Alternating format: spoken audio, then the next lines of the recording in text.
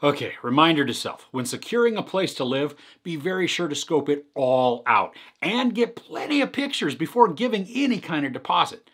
No One Gets Out Alive is a new horror movie on Netflix, and it's just in time for Halloween. And it's got some messed up imagery, but is that enough to create a compelling watch?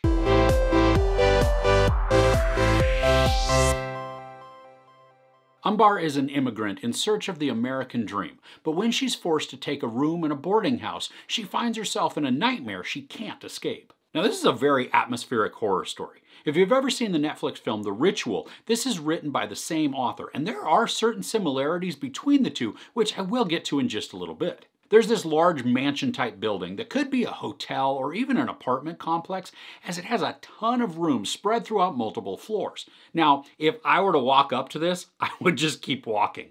Not only does it look like a massive health hazard, but it's just downright decrepit and creepy looking. And to top it off, the rooms available for boarding come with some very specific rules that should make any person's hair stand on end. It's women only, except for the caretaker who lives there with his brother. There's red flag number 1. Then no guests can come in and nobody can leave after, I think it was like 9 p.m. Red flags 2, 3, and 4, 5, and 6. I mean, everything about this place screams just do not enter. Now, the film opens with some old movie footage of a sort of archaeological dig where this mysterious box made of stone is uncovered. Then the movie brings us more towards the present, where we see some people inside the house, and lurking in the shadows are these figures with kinda glowing eyes. Haha, nope, gotta go. I really like how this sets up the anxiety and dread right from the start. Within the first few minutes, we get a sense of what type of atmosphere that we are going to experience. So Ambar is our central character, and she's an illegal immigrant. And the reason I make note of this is that the story uses this as an isolating feature. As things get more bizarre where Ambar lives, she becomes truly alone. I mean, there's no one she can turn to, and in the event of something that could cause her harm, she's still very hesitant to involve any sort of law enforcement because it could just mean that she gets into trouble. And not only does Ambar experience all kinds of issues within the house, she's also floundering at her job because her boss is just not her biggest fan. And she makes a friend at work, but that friend isn't really in a spot to help Ambar out. This isolation that Ambar feels is a key element to the story because some very jacked up things begin to happen at the place that she's living. But she really has no way of escape and then nobody to turn to. Ambar also becomes a sort of unreliable narrator for us.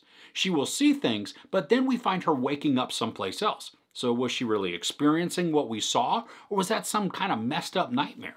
The line between dream and reality blurs incredibly, which then causes us to have some doubt about what's really going on.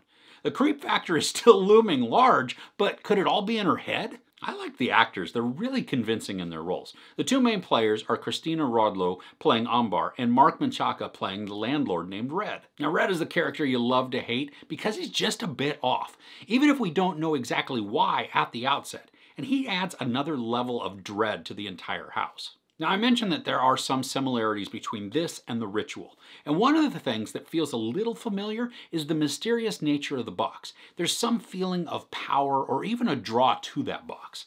And I don't think it's adequately explained, but it's still a very unsettling force within the narrative. There's also another feature to the story that is revealed towards the very end. Some practical effects are employed, and I thought that they looked great, again carrying the very disturbing atmosphere forward to freak us out. I really like that this story isn't set in one type of horror genre.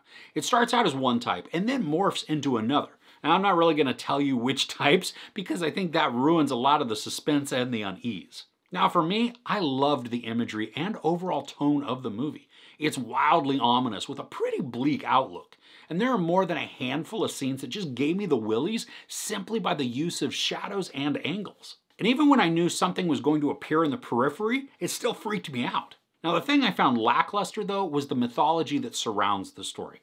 I think the story begins to set it up really well, but falls short when it comes to giving us some good detail. And it's those details that would help to make this an even more disturbing horror. Yeah, the atmosphere is there, but this didn't really have the sticking power for me.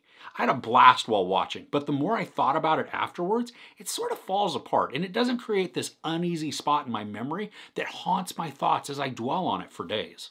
I wanted to be sucked into the lore just as I was sucked into the atmosphere. And that lore works to explain motivations for certain players and their actions. As the movie stands, the actions work in the moment to cause distress and fear, but once they're done, the fear is gone. There's even a really good and twisted ending to this, but it would be even more twisted and sinister had the legend been fully explored. Now don't get me wrong, I still had fun with this. It's an enjoyably creepy watching experience that I wholeheartedly was invested in as the things went bump in the night. The visuals were well crafted and they worked to envelop us in menacing surroundings. And even if this isn't terribly memorable, it's still good for a late night scare. There's no sex or nudity, but a lot of profanity and some very brutal violence. I give No One Gets Out Alive 3.5 out of 5 couches. What's a good atmospheric horror that you enjoy? I'd love to hear what it is in the comments below. If you enjoyed this review, please give it a like. Also, don't forget to share and subscribe. I'm Chris. This is Movies and Munchies. Thanks for couching with me.